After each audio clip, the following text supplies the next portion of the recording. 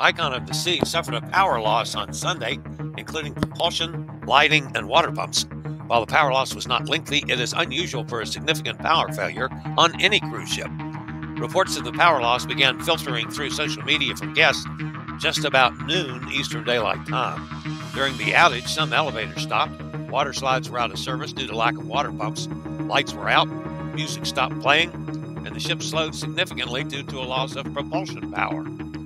Despite the brief loss of power that slowed the ship's propulsion for a few minutes, there was no overall delay in Icon of the Sea's itinerary, and the ship arrived in St. Kitts as planned on Tuesday. Most took the power loss in stride.